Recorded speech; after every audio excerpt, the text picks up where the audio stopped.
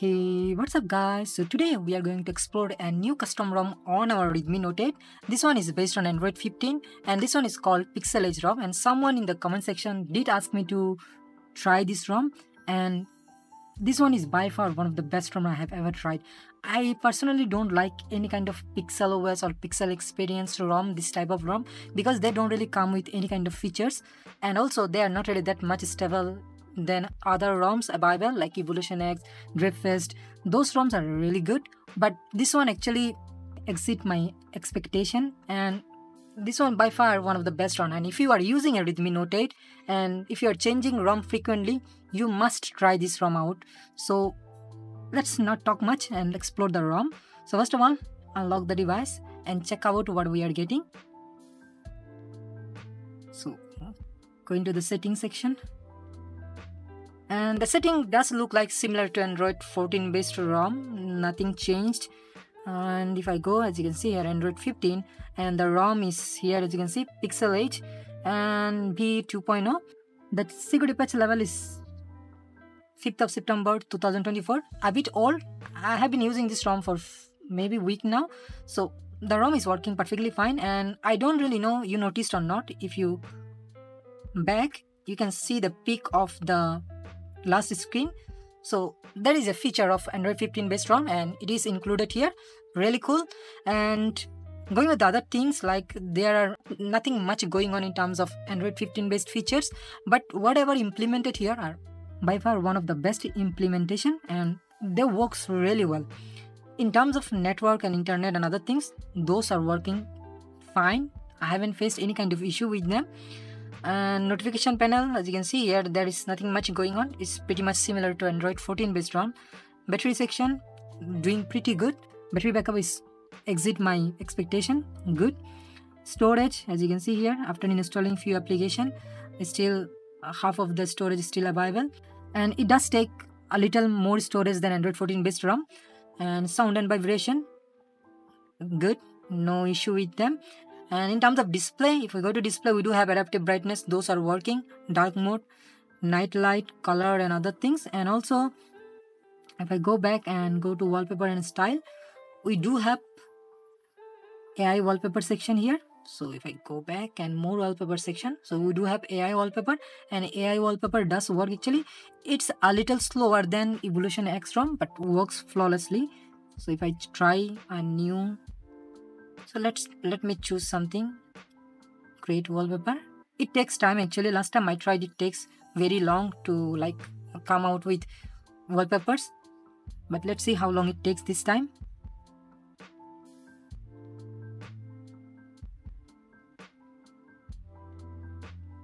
Yes, it's going to take long. Let's skip this one. And it's a little laggy, as you can see here. Going back, so the AI wallpaper does work. You have to give it a little time.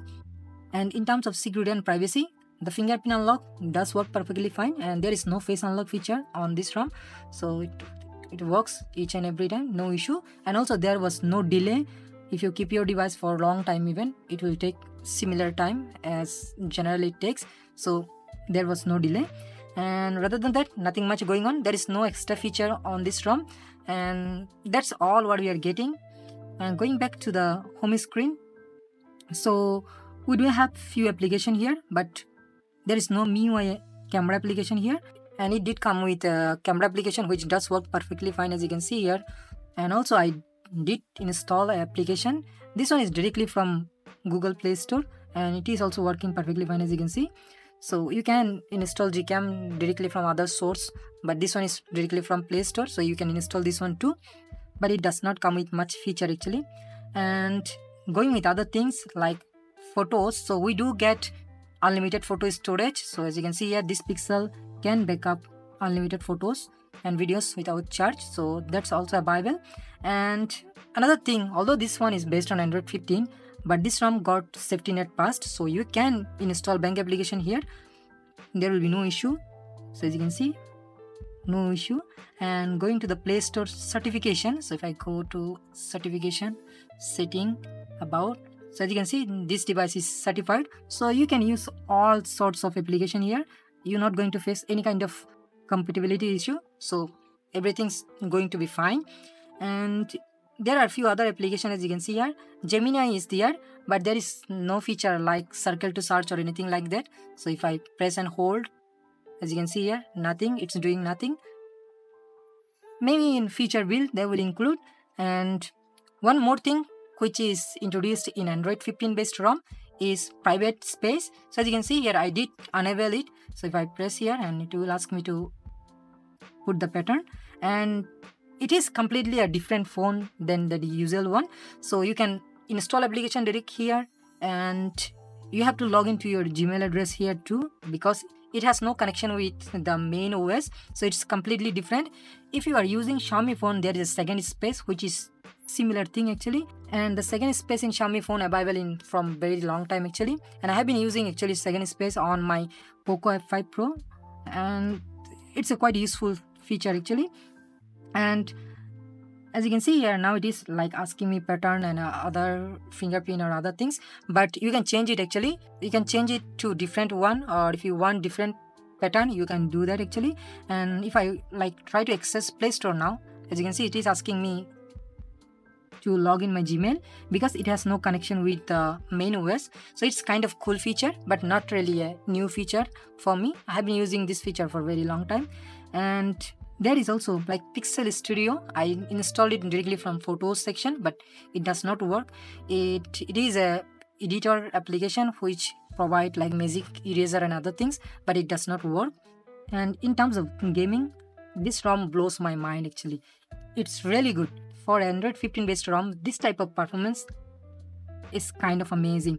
So as I said, if you are using a Redmi Note 8 and if you are changing ROM frequently, you must try out this ROM.